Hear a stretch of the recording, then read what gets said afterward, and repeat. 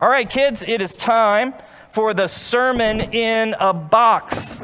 Thank you so much. Junia is right and ready for the sermon in the box this morning. And what we do during this time is one child from the congregation puts something in the box. I don't know what it is.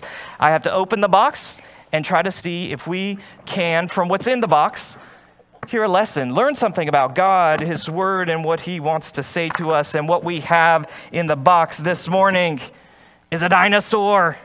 That's a great sermon in a box. And I've heard rumors that Junia, what she tries to put in the box are things that are not in the Bible.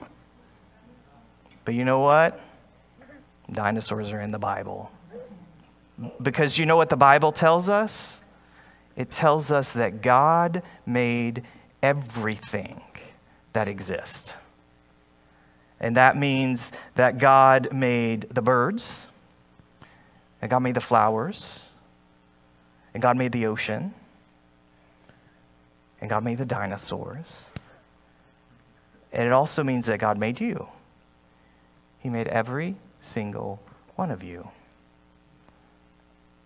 And you know what that means? It means that God knows you. And the Bible tells us that He even knows the number of the hairs on our head, even those of us who are losing increasingly hairs from our head. But God's making of you is even more special than Him making the dinosaur. Because the Bible tells us that we were made in God's image. That means that we were made to carry out His work in the world.